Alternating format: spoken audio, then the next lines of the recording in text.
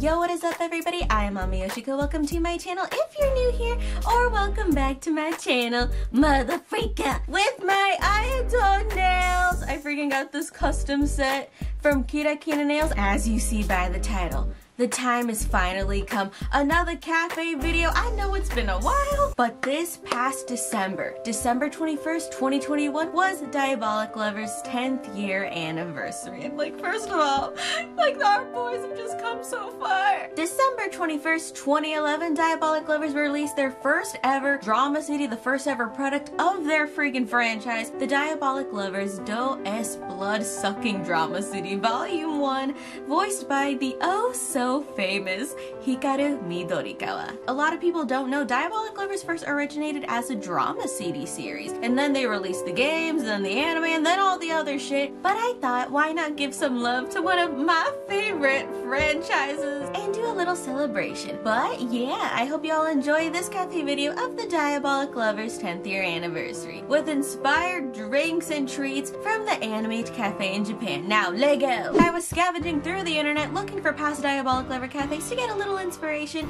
and then I saw this. The Diabolik Lovers premium shop that was held at Marui City in Shibuya, they had this adorable teddy cake, and you know what? We gonna do it today. But first, I really wanted to do the teddy cake, but then I also wanted to like incorporate all the boys into the cake. So we're gonna make a teddy cake, and then we are gonna make little tiny adorable treats and desserts for all of the brothers. Now let's get started. First, we have our boy, our Oreo-sama, Ayato Sakamaki, and we all know his favorite food is takoyaki. And I was like, how could I get this to fit into a cake? And then I found out that there is a thing called dessert takoyaki, so that's what we gonna do for our boy. For Ayato's dessert takoyaki, you will need a cake pop maker or a takoyaki maker, but I didn't have one, so a cake pop maker works too, pancake mix, sugar, and Nutella. So all I did was got the pancake mix, you know, mixed in all the ingredients that they were required, the flour, the eggs, the milk, all that good stuff, and just mix it all up together. And then I grabbed my handy dandy cake pop maker or a takoyaki maker if you Gucci like that, spray some pan or non-stick spray, and just carefully spoon in the batter into each of the little balls. And then when the batter starts to cook, just get little dollops of Nutella and just drop it in there. Just freaking plop them in there, put on some more batter, and just flip them over, and you good. And then I just use a bamboo stick to just like twirl them and flip them all over. Also, making takoyaki balls, this is not easy, this is not fun. I mean, it is kind of fun, but it will take a lot of practice to like get the hang of it and like learn how long it takes each of them to cook. But like, just keep practicing and you'll get the hang of it. After that, I took all my little balls and I put them in a bowl and just rolled them in powdered sugar. After that, we go and put everything together, put them on a little bowl and drizzle some chocolate syrup on top,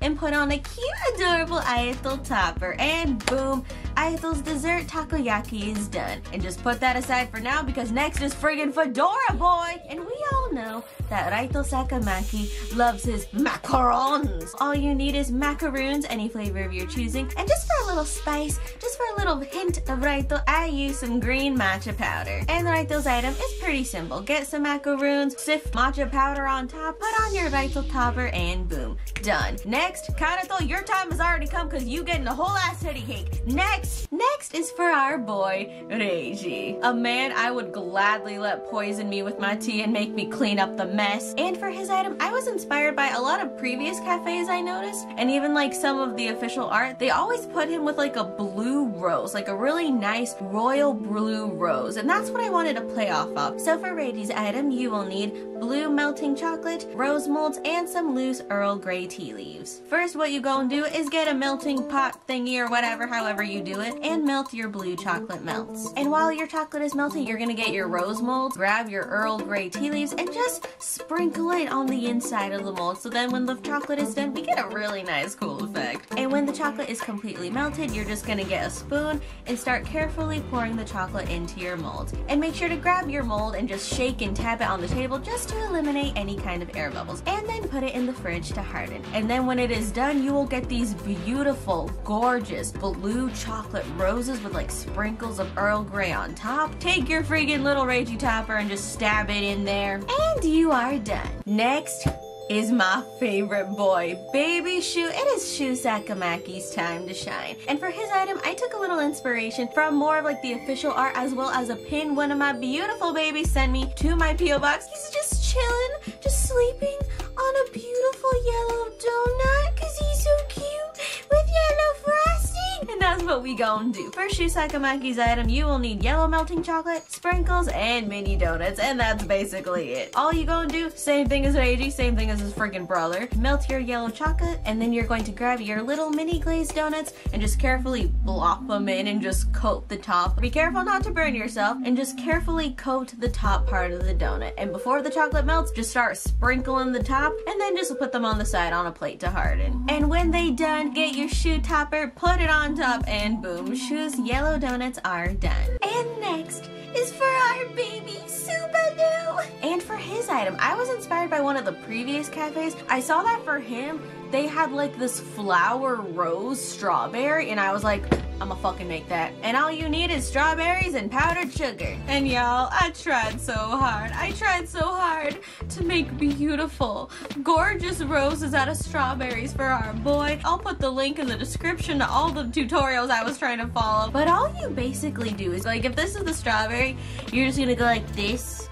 Hello, Ron. Get like a really sharp knife, and you're just gonna carefully cut down and then just go all the way around. Like I said, I'll leave a link in the description to the videos I followed that explained it better. You just need a very sharp knife, and you need a lot of coordination skills that I do not have. And then eventually, if you like just carefully slice around, it will look something like this. Mine is not 100% perfect. Do I look like a fruit arts person? The answer is no. But like, I tried my best. The second one looked a little cuter, but like, this is not my strong suit. I don't worry, I'm not quitting my day job. Then I just put on some powdered sugar and put on our little baby Subaru on top, and boom. Subaru's rose strawberries with powdered sugar is done. And now it is time for Kanato's item that ties this whole family together for once in their goddamn life, the teddy cake. And all the things you need are simple. You will need a dome cake pan, any cake batter of your choosing. I decided to use like white vanilla basic cake because I'm boring and I don't really eat that much cake really. White frosting, food coloring, specifically brown, and cookies. I recommend smaller cookies. The ones you see, the freaking Snickerdoodle $5 ones from Safeway I bought, I did not end up using it. You will see. Black and white fondant. And first what we gonna do is make the cake. I used good old Pillsbury Doughboy vanilla freaking white cake. Added all the necessity ingredients, the milk, the oil, the whatever. You already know what we doing. Mix it all up and pour it into the dome. I didn't really read the instructions because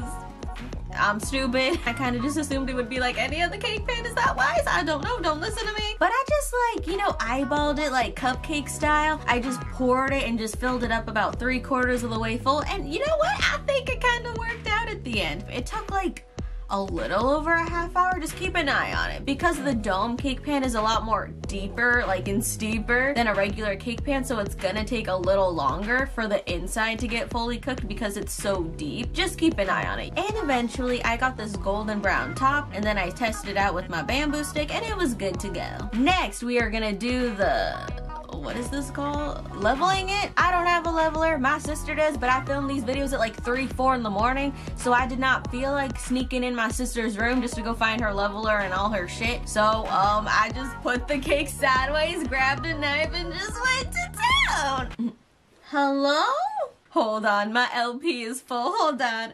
Let me send my boys to class real quick. Look at them all go to class. But yeah, it turned out okay. 3 out of 10 Kanato tantrums. And after the cake was cooled down, it is time to icing. And whether you bought your own white icing or made your own, it is time to grab the food coloring. And I was trying really hard to make the frosting color like match Teddy. And I was just trying really hard to just carefully do 1 drop at a time because I would rather have this cake too light than too dark. And maybe after like 5, 6 glomps later, I ended up with a color I was okay with. So I just stopped there and called it a day. Gotta stop your too much gene, because when your too much gene kicks in, there's no going back. And now it is time for the frosting. Also, disclaimer, even though it's probably fucking obvious, I am not a baker.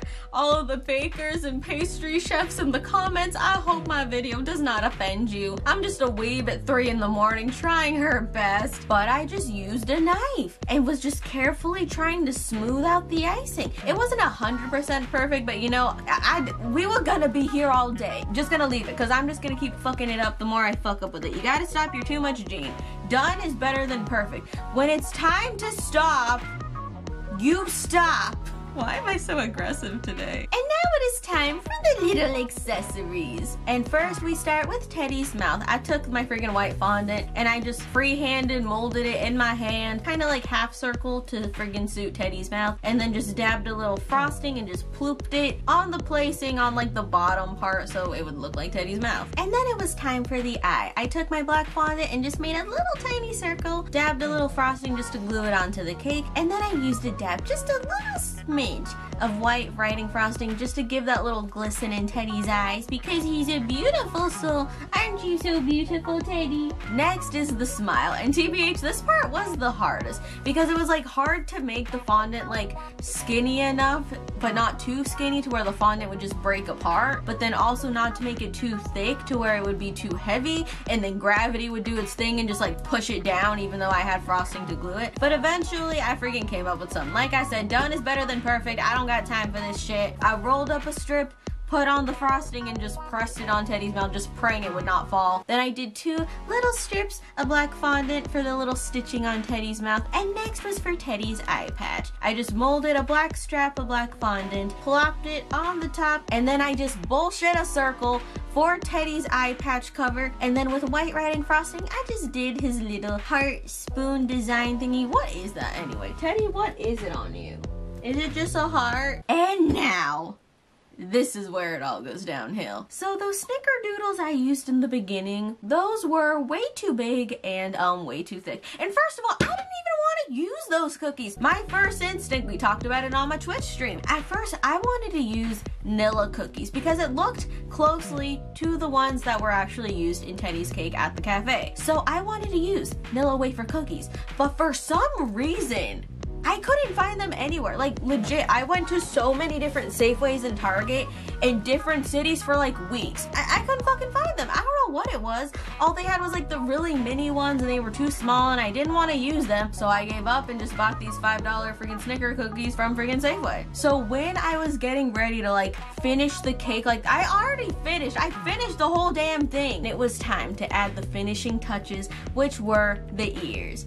And then when I was doing the thing, I realized these cookies are way too fucking big and way too fucking thick. I first tried to like I don't know why I did this. I stupidly cut around the edge of the cookie, just thinking making it smaller would help. It did not, and I literally had to freaking give Teddy emergency brain surgery and take a knife and just carve into his brain to try to just make a hole to fit the cookies in there, to put the cookies in his head. But then I realized, fuck, if I keep trying to push this cookie in the cake, it's gonna literally break it in half. And then when I was trying to make a bigger hole, I just noticed I was just fucking up the inside of the cake, and it was like fucking up like the evenness of it all. And I was like, motherfucker, what do I do? I did not just spend all these hours to just freaking not have it work when I finally sit down and finally finish it. So then, I still write those macaroon cookies, which I mean fitting, Kanato wood, and then just put them inside the holes of the cake, and you know what? It was perfect. And I think it actually suited them a lot better because they were more smaller,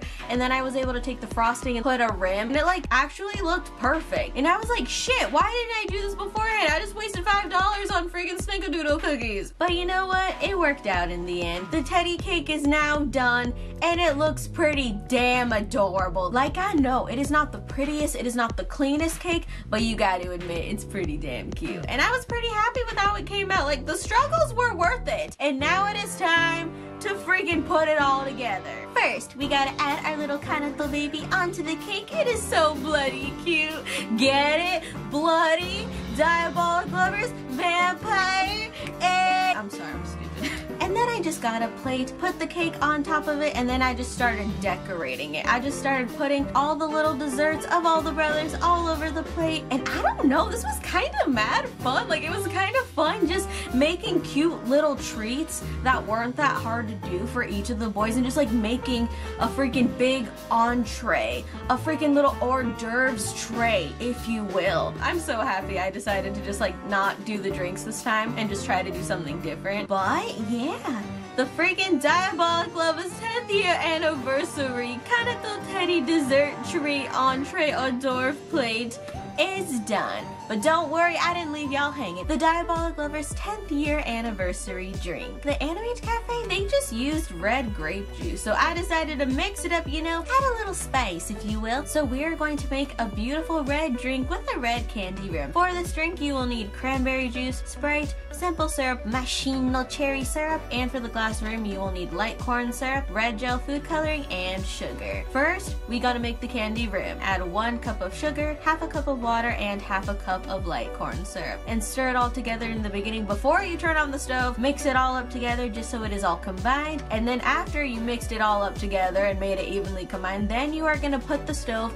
on high medium heat. And I learned from my mistakes when making syrup, and just do not stir it while it is boiling and cooking. Do not stir it. After you mix it all up together and turn on the stove, just leave it alone. I have a candy monitor, so I just kept an eye on it and just waited for it to get about 300 degrees, and it like took, I don't know, it felt like it took forever, but it could have just took 10 minutes. I don't know how long it took. But after the candy monitor reached about 300 degrees, you want to take out the candy monitor, put the heat on low, and then add about 1 teaspoon of red food coloring, and then just mix, mix, mix. And as you see, it gets a very, very bloody red. It was gorgeous. A little does go a long way. And this is where, disclaimer, listen to my mouth, listen to my pie hole. You need to be very, very careful when handling this shit. Gloves and oven mitts are a must. Do not try to do this without gloves. I swear to God, you will burn your fucking hands, because this is 300-degree boiling syrup, and you are gonna freaking get hurt, and you're gonna motherfucking burn yourself if you do not use protection.